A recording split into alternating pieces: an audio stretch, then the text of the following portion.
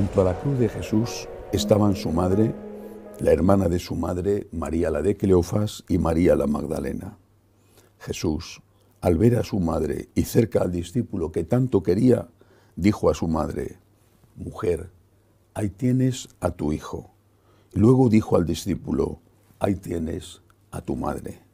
Y desde aquella hora el discípulo la recibió en su casa. Palabra del Señor. Gloria a ti, Señor Jesús. Hoy la Iglesia celebra la fiesta de la Virgen de los Dolores, un día en el que contemplamos a María al pie de la cruz. No es el único día en que celebramos esta fiesta. Lo que pasa es que hoy la marca el calendario. El otro día en que nos acordamos de ella en esta circunstancia es el Viernes de Pasión, el viernes de la semana anterior a la Semana Santa.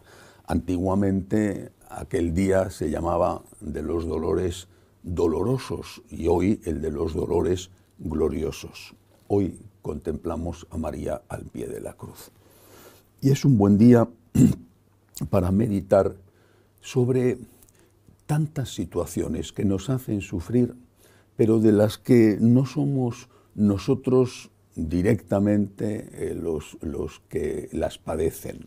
Sobre todo aquellas cosas que hacen sufrir a las personas que más queremos, de tipo físico, la enfermedad de un hijo, familiar, pienso en los problemas que pasan los padres cuando ven que sus hijos se divorcian. A veces tiene consecuencias también directas sobre ellos, por ejemplo, los tienen que recibir de nuevo en su casa o no pueden seguir viendo a los nietos. A veces son problemas económicos, los padres ya son mayores, tienen su pensión, bueno, más o menos con sus pequeños ahorros tienen su vida organizada y un cierto futuro asegurado, pero de repente los hijos se encuentran con gravísimos problemas porque han perdido el empleo y tienen que hacer frente a la hipoteca. Y tantas otras cosas. Tú no estás sufriendo en tu cuerpo, a ti no te está pasando nada, y sin embargo a las personas que más quieres, no solo a los hijos por supuesto, a esas personas sí les está yendo muy mal, sí que están sufriendo. Y con mucha frecuencia también a ti te gustaría cambiar el sitio y te gustaría tener tú la enfermedad y que no la tuviera tu hijo, o tener tú los problemas de cualquier tipo y que no los tuvieran tus hijos, o no solamente los hijos, pero quizás son los hijos los que están siempre más cerca del corazón y por eso los que más alegrías dan y los que más hacen sufrir. Es el momento para fijarnos en la Virgen, en ese instante terrible del Viernes Santo. ¿Por qué estaba allí María? ¿Fue útil que estuviera allí María? ¿Qué habría pasado si no hubiera estado allí? Son tres importantes preguntas que nos van a ayudar mucho a entender cómo tiene que ser nuestro comportamiento. ¿Por qué estaba allí María? ¿Se lo pidió su hijo? No me cabe duda de que se lo pidió, aunque no hay constancia en el Evangelio. Y no me cabe duda porque ella no acompañaba a Jesús. Era una mujer discreta que vivía separada, seguramente para protegerla, vivía separada del grupo de hombres y de mujeres que seguían a Cristo en su tarea evangelizadora. No sabemos muy bien dónde estaba, posiblemente seguía en Galilea, no en Nazaret, donde la situación se habría vuelto complicada después del intento de matar a Cristo, en el propio Nazaret, sino seguramente en casa de algunos amigos, es posible que en Caná. Pero desde Galilea a Jerusalén se tarda, bueno, sobre todo una persona mayor, se tardaba en aquella época prácticamente una semana. Como está el Viernes Santo al pie de la cruz, de repente no consta que hubiera un milagro que hiciera a la Virgen aparecer en Jerusalén estando a la vez o el instante anterior en Caná de Galilea. Posiblemente Jesús la llamó. Y ahí viene la cuestión, ¿por qué la llamó? ¿Por qué? Porque la necesitaba. Pero ¿para qué necesitaba? ¿Para qué era útil la Virgen? ¿Para qué pueden necesitarnos las personas que están sufriendo? Y esa es la tercera cuestión. ¿Qué hubiera ocurrido si no hubiera estado allí? ¿Qué ocurre si nosotros no estamos al lado del que sufre? Si estamos al lado del que sufre, porque nos necesitan, sufrimos nosotros. Si no estamos al lado de esa persona, posiblemente si nos estamos enterando de lo que está pasando, también sufrimos. Pero es posible que un poco menos. En el caso de la Virgen, había una comunión única, instantánea, exclusiva entre ella y Jesús. Estando en Galilea, ella hubiera estado enterada de todo lo que estaba pasando.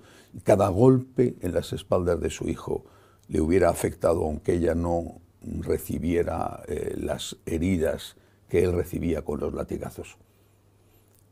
Pero yo creo que hubiera sufrido menos, porque verle cómo era flagelado, o verle camino del Calvario, que era un guiñapo humano, o ver cómo le clavaban los clavos en las muñecas y en los pies, o verle con la cabeza chorreando de sangre por la corona, o ver cómo le izaban, o ver cómo apenas podía respirar y tenía que apoyarse en la herida de los pies para levantarse un poco y coger algo de aire para después dejarse caer y ver cómo se desgarraban sus muñecas con los clavos.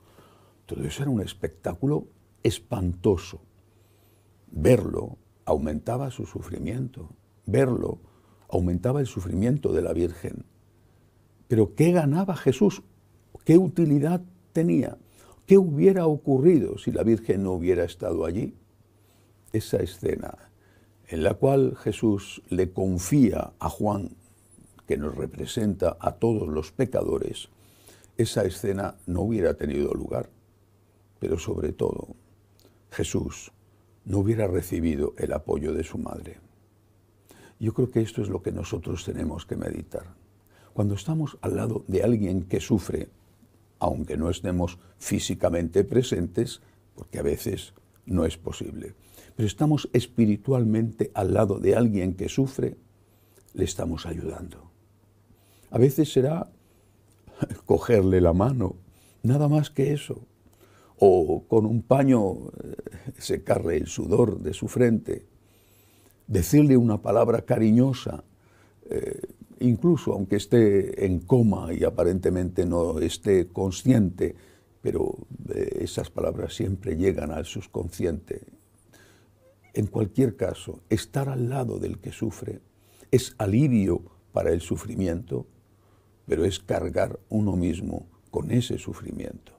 Solo el amor puede llevarnos a ello.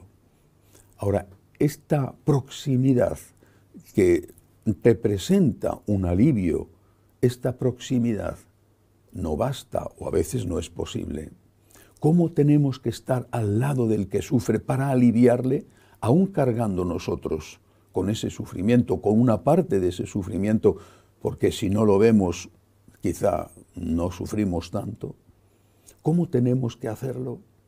La presencia de la Virgen al lado de la cruz fue eso, presencia, pero también fue presencia orante. No consta que dijera ni una sola palabra. Podía haberlo hecho. Los evangelios nos cuentan otras palabras, por ejemplo, la de los dos ladrones, o los insultos que proferían los que estaban alrededor de Cristo burlándose de él. No dice nada el Evangelio sobre María al pie de la cruz, solo que estaba allí. Pero el que no dijera nada no significa que no estuviera diciendo algo. No a los curiosos, no era el momento para hacer discursos, ni siquiera a los que la rodeaban, María Magdalena, San Juan. Estaba hablando con Dios. Y esa oración de María sostuvo a Cristo. Y la mirada de María cuando Cristo está muriendo sostuvo a Cristo. Por eso, cuando vemos a alguien muy querido que sufre, o aunque no sea tan próximo a nosotros, no nos alejemos. No pensemos ojos que no ven, corazón que no siente, sino que acudamos a su lado. Y si no podemos físicamente, al menos con el espíritu. Acudamos a su lado. Hagamos todo lo posible por aliviar ese sufrimiento, aunque ese sufrimiento caiga sobre nosotros.